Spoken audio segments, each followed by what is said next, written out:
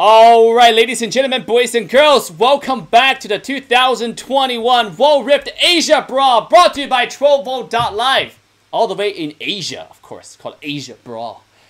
And now we're in the second game between Liyab and Berjaya Dragons. Very exciting match one. What a roller coaster ride, emotional ride as well. We're coming to match 2. Who are we going to see a match point? Are we going to see just a dominating series for Liyab? Or are we going to see a game 3?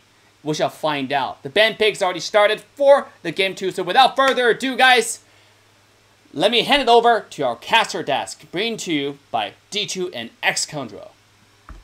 Thank you very much, Dave. And we are looking at this draft right now. Let me tell you at least 3 of the bans. We're not sure about the last one, but Liyab banned Akali and Evelyn, and Berjaya banned Lee Sin and Mystery.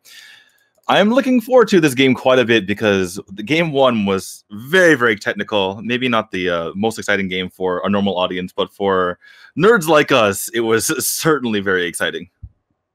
Yeah, it was a really, really exciting game, actually. And we are now loading in for another one. I'm going to keep up both perspectives on the 2 streams that we have of our individual players. So we can kind of see what's going on in the game, and hopefully we can keep you up to tabs with it. We are watching from the Liyab point of view to begin with, and these compositions. This is looking much better for a Lulu composition, but sorry, for a Misfortune composition. By the way, you've got the Wukong to help set up those big bullet time ultimates. So this is much more a traditional Misfortune team fight composition from Liyab this time round. So we're expecting maybe a bit more team fight presence from these guys in this particular game.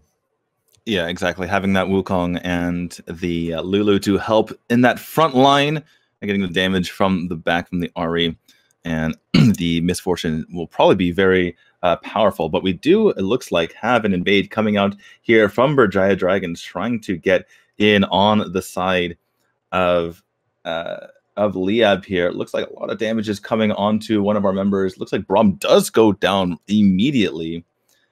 And I'm going to actually try to sync my own stream to the stream that I'm getting from Dave, so we can maybe work this out here. Yeah, I'm watching from Berjaya Dragon's point of view.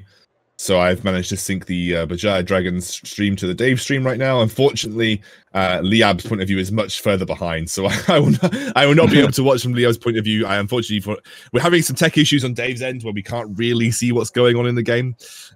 So I'm just watching from the Liyab personal stream right now with the Brawl Draven lane, as we've got Draven. An interesting pick actually in the current meta. Snowball's really hard, but if you don't snowball, it's kind of useless. And also Misfortune is usually considered a little bit of a counter into Draven because she can just keep using her first ability, her double up, and it's very, very difficult for Draven to trade if Misfortune doesn't get close enough. Yeah, we've seen quite a lot of Draven actually, to mentioning that, and it's just the damage just kind of gets out of control, not to mention his passive and all the gold that he can accumulate here. And you're starting to see the problem with him, though, because Brom's trying to stay in front of him, and now we have 2 people trying to chase axes. It doesn't really work out too well. Like, Brom's like, where are you going, buddy? Looks like they're just going to go for this, or set up this Rift Scholar. They've gone for a Gragas jungle, by the way. Super interesting, because I think it's actually the weakest position that Gragas can play in on the map, mainly because the gold income's much lower in the jungle. Looks like he flash engages into the mid lane, but nothing comes of it. We are still looking at a relatively even game state so far. There is the Draven damage coming through onto the Lulu, though. Lulu is one of those supports that is incredibly strong, a very, very strong lane bully, but unfortunately, she has a very, very low health pool. So if you get stuck into a trade where you're getting a lot of damage put onto you, it's quite difficult to trade back. You can see like one Draven basic attack takes away like 10%, 15% of her HP in one go. However, Draven took a hell of a lot of damage in return. Yeah, exactly. Trying to chase down those axes really set him back, and he's going to have to go back to that honey fruit to make sure he's, close to topped off, let's say. But Liyab definitely putting the pressure on here. You see that the abilities coming up from Misfortune just really wailing on both the Draven and even the Brawl getting extremely low here. Taking a look at the Liyab perspective, looks like Misfortune is out of mana. Probably going to go back pretty soon here, but she's done quite a bit of work in order to make sure that the opposing dual lane is hurting for sure. So we're just checking on Liyab's perspective, going to use that bullet time to clear things out. But in the time being, still relatively even across the board. I reckon a lot of this game's going to be cracked open when we get to that dragon fight, we'll have to see. You know, the dragon obviously being the main point of contention in the early game. It's the ocean drake, so it's a pretty big deal. Not a huge deal, but a pretty big deal nonetheless. While we're talking about that, what do you think is the most important dragon? I'm pretty sure Dave thinks it's the infernal dragon, but what do you think? I think it's probably infernal dragon most of the time. Yeah, just get that damage. Yeah, I think mounting can be good against certain compositions, but I think for the most part, infernal dragon is just that flat damage increase, so it's just really good for that. But I think mounting can be good. I think cloud can be good for certain compositions as well. All of them are decent. Like, I'm never going to pass up a dragon, right? I'm never going to pass up a dragon. I'm not going to pass it up, you know. No. It's kind of funny because if I'm not mistaken, I think that they swapped lanes at the beginning and we had both duos in the Baron lane. Am I mistaken? They did, yeah. Yeah, we had a double lane swap.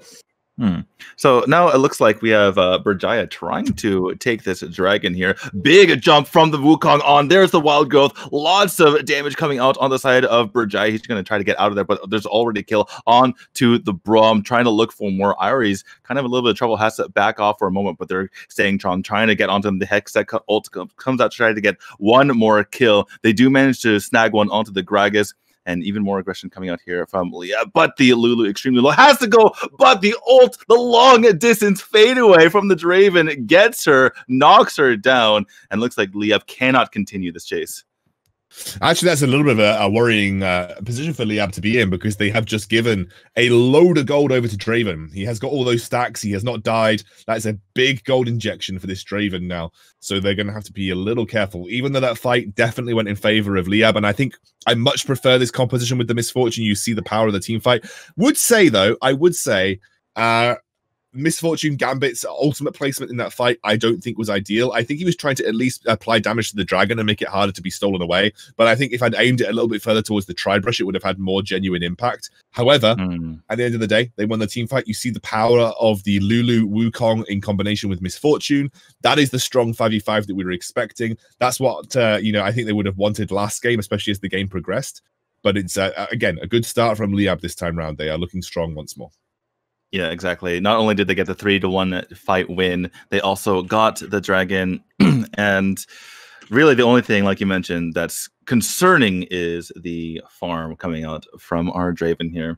I think that, as much as I try to sync my streams, it's pretty hard to watch Dave's stream. So I'm trying to look at my own. I'm trying to sync it. But no matter how much I try, I keep going into the future. For some reason, I keep it feels like I'm always a couple of seconds ahead. So if I start predicting the future, I'm not a prophet. I just see the stream a little bit ahead, guys. In any case, we have our teams really just mixing it up here. We have Draven and the Brawl just kind of hanging around this mid lane at the moment. And excuse me. Just from just from chat's perspective, we are watching the Berjaya Dragons point of view on our streams because, again, we don't have a spectator mode right now in Wild Rift, so we're kind of watching through a screen share that Dave is showing to us, but that screen share is quite laggy and very pixelated, so it's very difficult to tell what's going on sometimes. So we're watching the personal stream of Berjaya Dragons. Actually, Sagi, I think his name is. My Liyab perspective is actually on time, so I'm just switching back and forth when Dave. Maybe I need to refresh and the stream and get perspective is on Liyab right now. The stream perspective. Every time you switch, I switch on Liyab. I've switched over to Liyab now once more, so I've got mine back in time as well. So we're watching Gambit just in the mid lane. He's got that Guardian Angel, the classic first item for a lot of AD carries in the meta right now, especially Jhin and Misfortune. We can see Misfortune now just has that GA ready to go. It's looking good right now for Liyab. Like, they're in a strong position. I think they're now setting up for this Rift Herald. You can see the Ahri and the Wukong posturing around that area. The next dragon spawning in just under a minute's time. So we're going to see yet another likely explosive team fight here, D2. And I am favoring Liyab right now. The problem with Fiora is that she's in my opinion, Fiora is a worse version of Camille. Because Camille split pushes just as hard as Fiora, but Fiora actually can be useful in team fights. Sorry, Camille can actually be useful in team fights, whereas Fiora is just a bit Like, Fiora's really, her main job is just to be a split pusher. It is a dive though onto Camille though. Yeah, there's a dive onto her. We saw Gragas kind of sharking around in the area for the longest time. Looks like Camille's getting extremely low. Meanwhile, in this mid lane, we have some pressure here onto the Draven, unable to take him down. Finally, they get the Camille. That took quite a long time, and 4 members of Berjaya, it seems like, to do so. So they end up getting her in the end. The ult comes out from Draven to make sure that the mid lane is cleared, essentially. But, you know, in the end, even though it seemed like there were a lot of resources applied to that top lane there, at least from what you're seeing, the dragon lane, I should say. Even though a lot of resources expended there, they kind of came out ahead, talking about Berjaya Dragons in that situation. Yeah, I think it was a relatively even trade overall. Like, apart from losing the Camille, the big thing now is what's going to be happening around this dragon fight. You can see Fiora has like siphoned off back into the Baron lane. She's going to again exert split push pressure on this turret.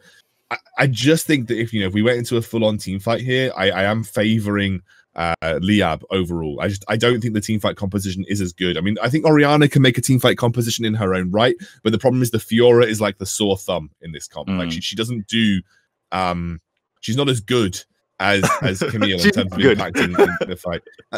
I think her split push pressure is really strong, and I think I think her 1v1 potential versus Camille as the game scales up is really good as well. So in terms of pure side lane pressure, Fiora's going to be able to match Camille relatively easily. But in terms of team fight presence, absolutely no way. Camille is 10 times more useful than in a team fight.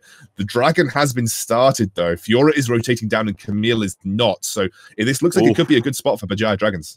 Yeah, all the members of Berjaya onto the dragon there. It looks like rotations are coming here from Liyab. Again, it's extremely low, and it is stolen by the Wukong, able to take it out at the last second there. And the team fight seems to be going their way as well. Ball time comes out. Big ult comes from Orianna, but she falls. Gragas fell earlier in the fight, as well as this continues to rage on. Gambit just using that ability to life so get some of that health back, and they were just diving this turret, trying to get all the kills that they possibly can. The GA still keeping this Wukong alive, even though he hasn't even popped it yet. They do get the Draven in the end, and it looks like only Camille fell, and I don't even know where she fell, actually. Was he even in that fight? But yeah, I think she had the Fiora ultimate on top of her. We're going to see the fight back again. I mean, that shockwave was beautiful. That shockwave was absolutely gorgeous. But honestly, you're just seeing the two differentials in team fight power. Once that shockwave's down, you have a very lackluster team fight coming out from Berjaya Dragons. Whereas this time round, Liyab, they can combo their ultimates so well. They've got plenty of team fight CC and disruption. You saw how useless Fiora was in that fight. Like, Fiora absolutely was like a sack of potatoes in that fight. Her ultimate, I don't even think she procced a single vital on her ultimate. No, she didn't. Exactly. That you're seeing the problem with Fiora. Like if you're playing a team fight game, which I think Wild Rift is very team fight orientated right now, Fiora's useless. Like, she really just isn't that good. I mean, Camille had all her vital points showing. She was completely new, just walking up to them, just like, come at me, bro. No fear at all. Like, doesn't even matter if you pop her ult. We're gonna be perfectly fine. Even the Misfortune just running up with absolutely no mana, like, yeah, I could take this. This will be fine. And the Barons actually started here from Liyab, kind of a dangerous situation. Berjaya trying to come in, big engage coming out here from the Gragas. He's going to be kind of focused down, but the damage comes out. He does fall in the end, but already the Aria's dropped. I believe the G has been popped on the Wukong as well, and Liyab might have to lick their wounds and go home here. Yeah, that was a little bit overreaching from Liyab, in my opinion. They unfortunately didn't have the prowess to go straight for that Baron. They trade 1-for-1 overall, and also they stopped the Baron from going down because the Gragas has been killed. So you never want to go for a neutral objective once your jungler is down, because you risk what we saw in the last game, which is just purely a smite steal. But this time it won't actually be a 50-50. It will just be literally a smite steal. So yeah, I think Liyab just a little bit overreaching in that scenario. They maybe need a bit more time to set up for that kind of play. But I definitely think Baron's on the cards within the next few moments. The big objective, I think, for Liyab will be the mid lane tier 1 tower. Get that down, push your vision into the enemy side jungle, and then you can set up for Baron relatively easily. The next Drake will be Infernal as well. Be a big deal for whichever team, especially for the team like Liyab, who don't... Like, Liyab's scaling is okay, but you're going up against an Orianna who scales insanely well. Gragas scales pretty well as well. Fiora is a great side lane scaler. So I think, getting the Infernal just gives you a bit of a late game insurance policy for the Liyab composition.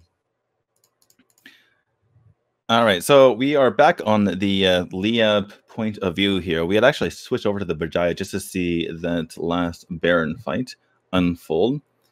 Just kind of switching it back and forth with our producer Dave here on and kind of matching it on our own feeds. But it looks like we have a bit of a skirmish here, trying to push in on that all-important middle turret that really gives you that control of the opponent's jungle. Neither of them really pushing too far into the turrets of the opposing team, so not a whole lot of control that can be imposed here by either Berjaya or Liyab. Oh, big bullet time. Oh, tries to go for the ult there. Gets a decent amount of damage and looks like it's going to continue to try to put that damage on to Berjaya, but they're going to go ahead and back off, and this is just going to be another reset.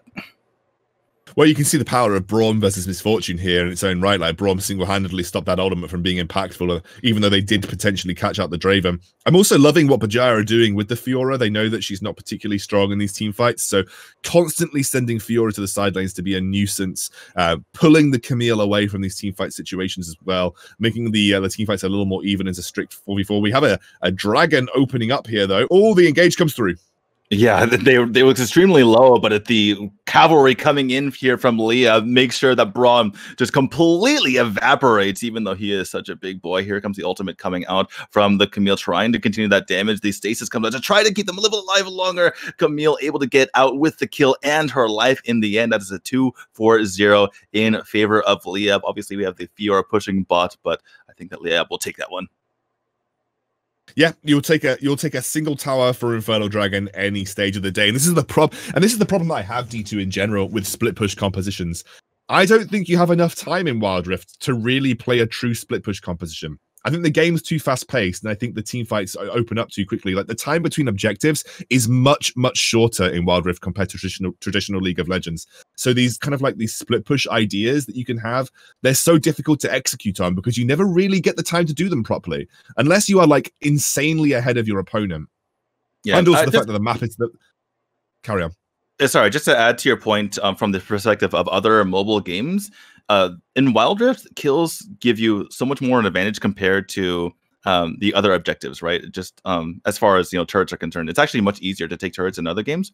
And so in this game, split pushing isn't quite as powerful because it's not quite as easy. Just push down a lane as quickly as you can in other games. And so you can see that not much was done by Fiora in exchange for what was taken back here from Liyab. Exactly. And I think that's one of the problems I have, that I actually genuinely think that the tactical strength of a lot of champions, like I said, Fiora in League of Legends PC, Fiora is a meme. Like, she literally only split pushes. So when you pick her, the enemy team knows exactly what you're going to do.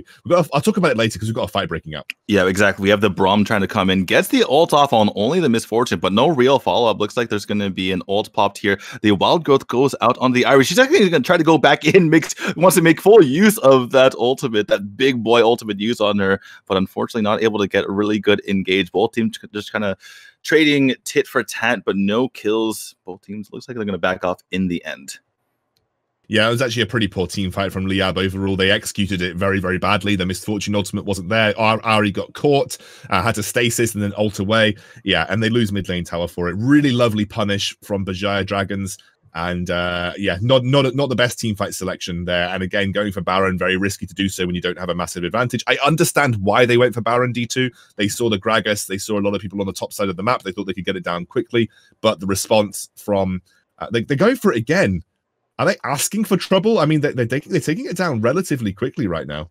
Yeah, unfortunately, we're on the Berjaya perspective right now, so I don't think Berjaya really knows what's going on.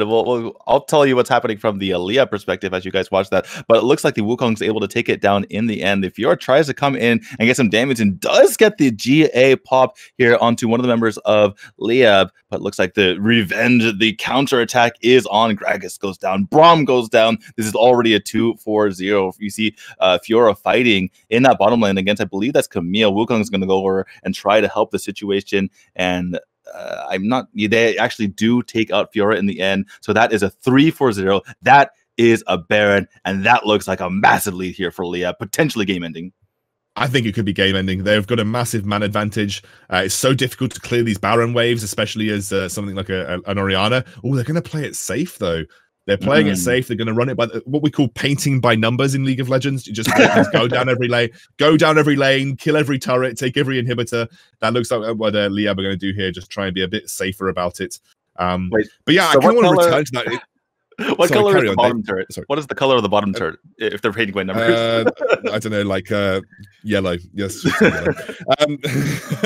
I want to return to the early discussion that we had, D2, which was interesting because I genuinely think a lot of league champions have a very specific identity. Okay, we're not going to have this discussion because we've got a Baron fight. Good. Well, it looks like a very one-sided Baron fight because the immediate flash over by the Wukong, or it could have been his third ability, I don't really care, but because it was absolutely massive, they demolished Berjaya, and this will almost certainly be the end of the game this time. Absolutely. They're going to get this easily. Game over. 2-0 for Liyab, and you can see when they draft a more traditional team fight comp, they are much stronger in their fights around these neutral objectives. They had one bad team fight around that first Baron attempt, but everything else was really clean from Liyab overall. And you can see the strength of the way they played it. But I actually would love to bring Dave in on this discussion that we're having, because I think it was an interesting discussion. I feel like there are a lot of champions in League that have a specific identity about what they can do. Like Fiora, as I said, she's always traditionally been known in League of Legends as a pure split push champion. She doesn't do well in team fights, and I think that's very similar in Wild Rift. Is there a problem? Do you think, Dave? Do you think there's a problem where the identities of champions just aren't good for competitive right now because things like split push doesn't work very well? Okay, so. The same thing can be said for many heroes, right? That can be used for a split push. Like, what about Yasuo? Of course, yeah, not just Fiora, right? Yeah. Like same thing can apply to a lot of heroes that's really good at split pushing, but just completely kind of useless in team fights. Same as Jax, right? One-on-one, there's almost no one can beat him. But then if you put him in a team fight perspective, like he becomes, like just kind of weird. Similar here, like. I don't know yet because the game is so new in Wild Rift. We're still exploring the meta. Yes, the split pushing, the game pace a lot faster compared to PC. Yes, Wild Rift, a map is a lot smaller than PC. You have a lot less room for you to split push while putting pressure and then go across to the other side of the map. So the enemy team have to respond, and now all of a sudden you have a number advantage in team fights. It's a lot harder to pull that off, but with faster pace, it also means maybe your team can just play more aggressive. Maybe you're looking to invade the jungle at the same time. I think it's just because the game is so new, because we've seen this in many other mobile MOBAs as well. Like when they try to pull off mobile, split push strategies, it takes a while for people to develop that. Because if you want to do that, you're also trying to play a much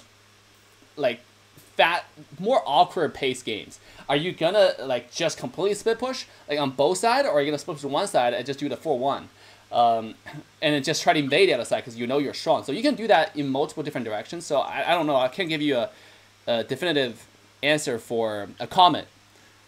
One thing, I think that's a fair assessment. I think essentially you're looking at the fact that it's a very new game, and traditionally when a game comes out and it's new to people, they will just team fight because it's the easiest and most natural thing to do. And split pushing takes much more coordination to make work. So I completely get that.